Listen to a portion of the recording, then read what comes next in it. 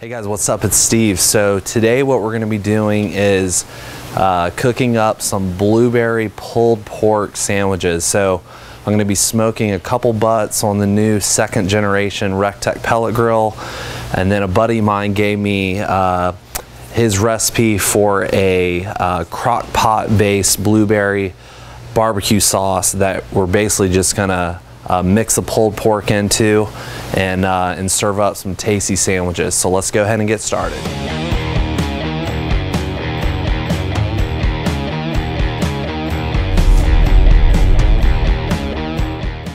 All right, so I've got 2 butts here. These are both 9-pound butts.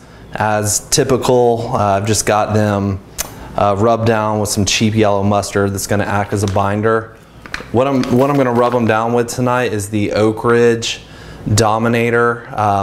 It's a sweet rib rub, and I typically just use this rub on ribs because I normally use some of Oak Ridge other rubs, like the Secret Weapon, on butts like this, but this Dominator rub works extremely well on butts. So I'm just gonna go ahead with a shaker and get a nice liberal coating on all sides so we can form up a nice bark. All right, I'm just finishing up this fat cap side on the second one, and these are pretty much ready to go. So we'll pick up outside at the Rectech. All right, we've got our Rectech RT680 preheated to 225. I'm gonna be running 225 all night long. So we're gonna go ahead and get these 2 big old massive 9-pound butts on here. This Rectech's gonna handle these like a champ.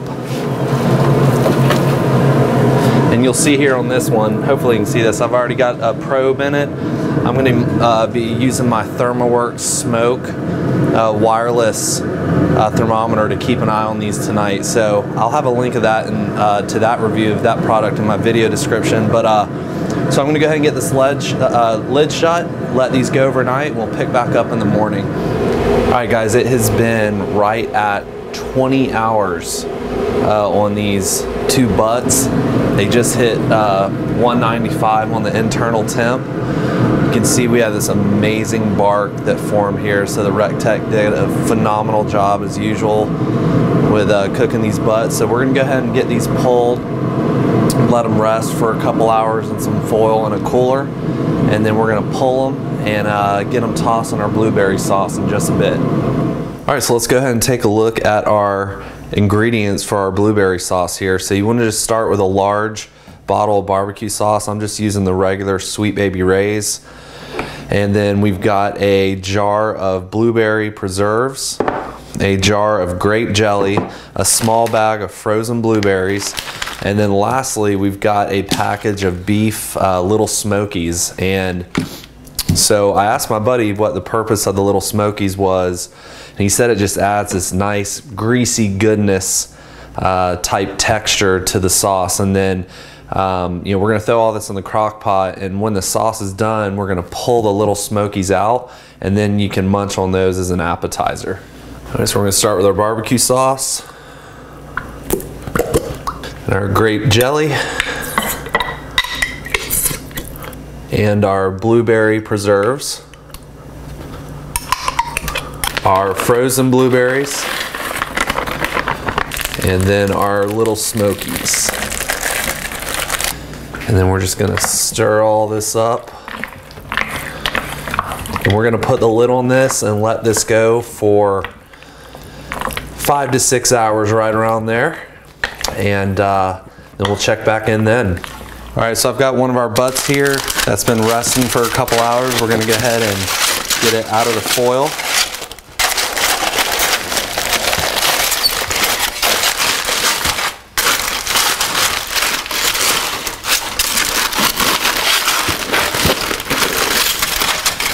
Oh my gosh, this thing smells amazing.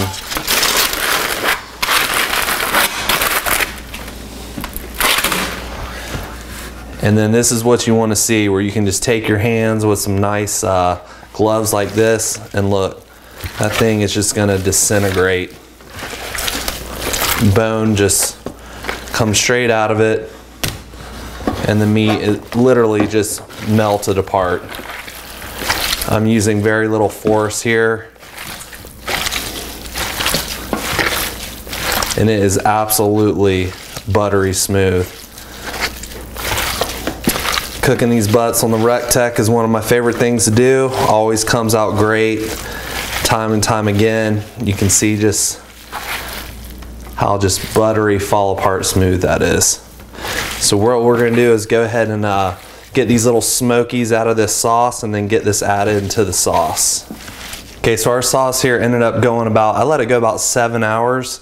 And so you're just gonna wanna take a spatula and remove the little smokies. A lot of the, you know, some of the blueberries that may still be intact might, you know, you might kind of catch some of those, but a lot of them have broken down. So we're just gonna go ahead and remove all these, and then we're gonna set these aside for an appetizer for our guests. And then we're just gonna go ahead and add our pulled pork into this amazing, amazing looking sauce. All right, and then we're just gonna go ahead and get this all mixed up into this amazing looking sauce. We're gonna put the lid back on. You can just keep this on warm until it's ready to serve up your sandwiches.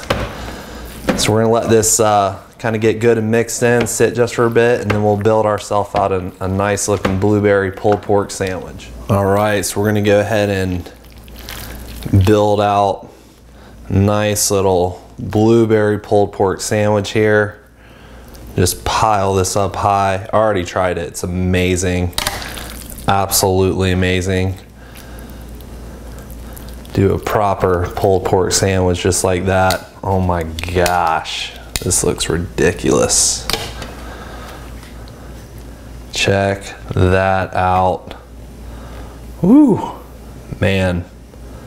We're gonna have to try this out. All right, here we go.